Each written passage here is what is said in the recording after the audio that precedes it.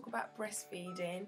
Before my daughter was born, you know, my plan was to breastfeed simply because everyone's always said that breast was best, and obviously I'll be saving a lot of money because I won't have to buy formula, etc. I never really did too much research into it, but I did know that a lot of positive things came with breastfeeding, like it helps the baby fight off diseases, it helped the baby be stronger, and apparently evidence shown that babies in long term that were breastfed just were healthier all round. I wasn't aware that, you know, the shape or the kind of nipple you have could make breastfeeding a challenge for you.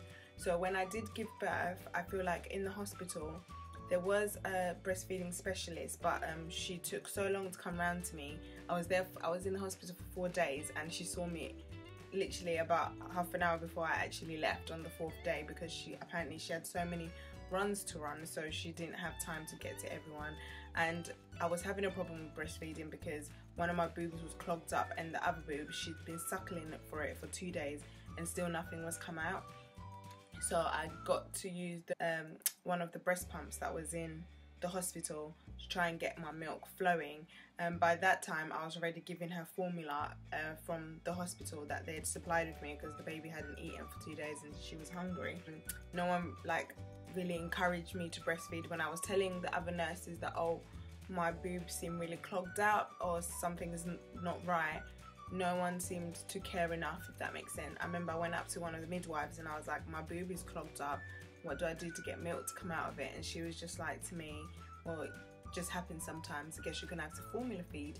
Not that I have a problem with formula feeding, because my baby does take formula and breast, but you know, it kind of threw me off. Like, I had originally planned to breastfeed, and now I'm being told that I don't even have the option. But until I got to the breastfeeding specialist who told me to put a warm pad on it and, you know, heat it up to get the milk flowing, I had no idea.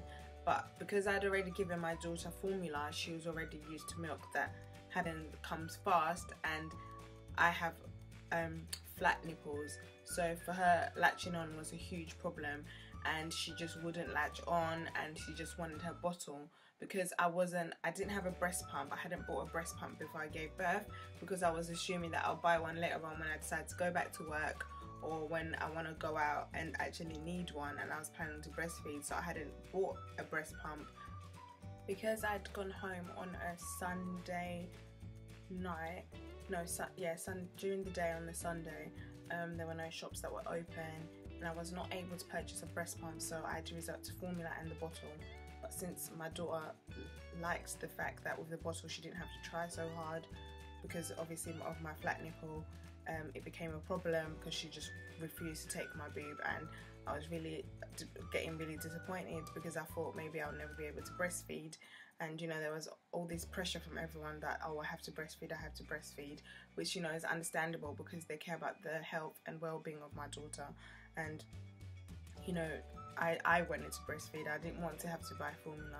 So what ended up happening was that she just wouldn't take the breast at all. She couldn't latch on. I tried every sort of means that health visitor told me. I looked online, I tried everything, it just wasn't working. When one of the health visitors came, she told me to buy these nipple shields and try.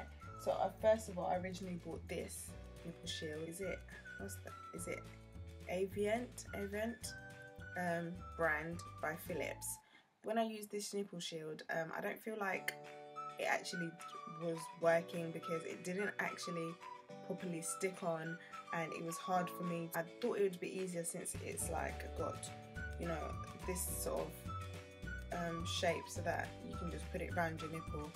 It wasn't that easy to use. I know it came in different sizes, but the nipple, if you can see, the nipple was just way too wide for my baby's mouth, and she wouldn't take it. She just wouldn't, it just wasn't working. I tried to squeeze milk into it, let her suck, but the holes are even too big.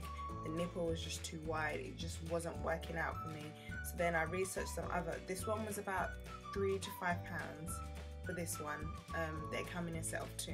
So I researched to see if there was another type, so that at least I try another type. Then that's when my mum found me these ones. They're the Medela ones, or is it Medea? I loved these. These were perfect. So this is what this one looks like. It's more rounded.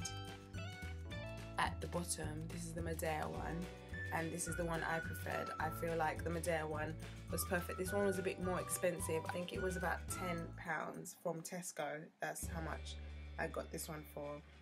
But it was, I think it was completely worth it. So what I would do, I would squeeze a little bit and then attach it, squeeze a little bit, and I'd get help from my mum or someone to hold the baby.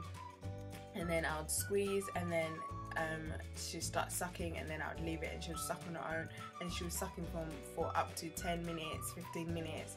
With this, the other trick was not to try and breastfeed her when she was hungry. What I had to do was give her a little bit of formula, give her something in her stomach so that she's not angry or frustrated, because my daughter, when she wants milk there and then. She's not very patient. So my trick was give her a little bit of formula so that she's satisfied, and then stick her onto my boob. And that seemed to work, because as soon as you put it in, like, she's not too fussy, but she's still hungry enough to suck. And I would squeeze a little bit in there. It was helping my nipple come out, because when she was sucking, she'd be sucking so hard that the nipple would actually take the shape of this tip. Then my dad advised me that once she's getting used to this, because we don't want her to get used to the tip, we want her to breastfeed, just keep trying her, you know, doing the same thing.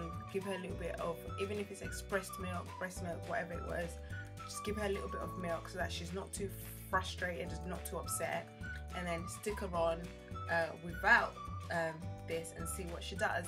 And for a while she wouldn't take my boob, she was confused to what it was. And then one day I just was tired and I couldn't bother to reach over to get the nipple shield, and she was hungry, and I just put her on my boob and she just started sucking. I was so determined, like, every time I would use this nipple shield, before I give her, obviously I would give her a little bit of the bottle, but then I would go straight to the nipple shield.